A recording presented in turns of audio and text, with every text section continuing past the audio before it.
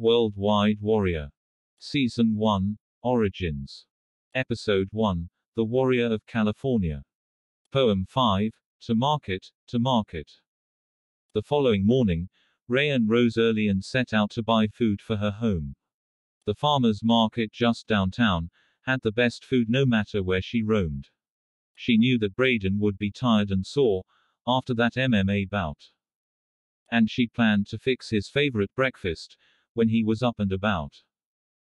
She could have driven her car downtown, but with LA traffic it'd be much easier to go on foot, and besides, she'd feel more free.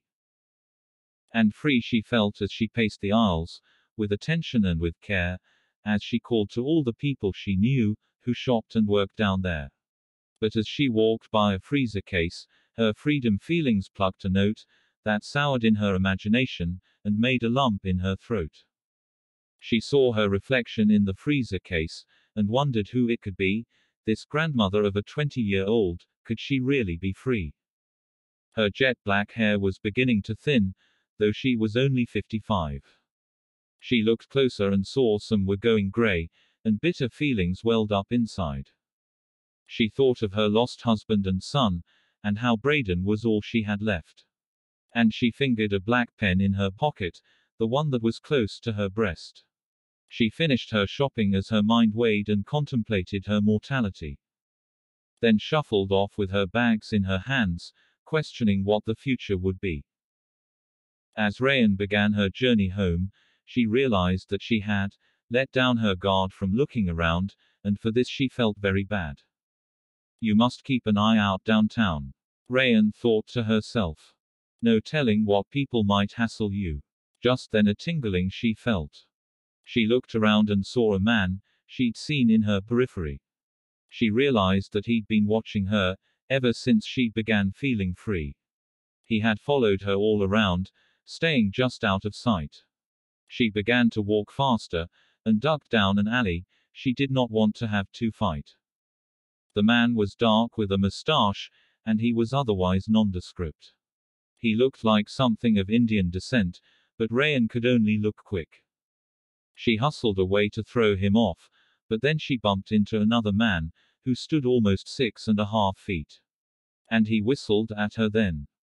Hey mama, where you going? Why don't you come with me? Rayen wasted no time at all, and pulled her black pen free.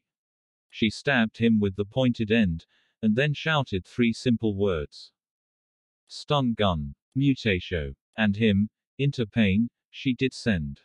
The pen turned into a stun gun in a moment, and then the man hit the ground.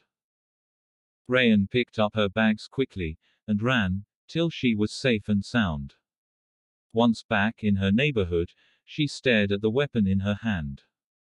Pen, mutatio, she said once again, it's time to take a stand. The stun gun turned back into a pen, and Rayen went back to her dwelling, compiling a story in her mind that anyone would find compelling. Author's note: we've had some progress, Story Warrior.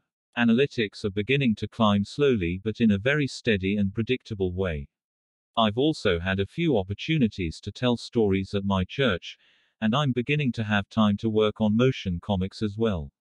All is looking up. Also, I've moved what used to be a fairly closed community, the Brood of Writers Wonder Brood, to our own Gilded server.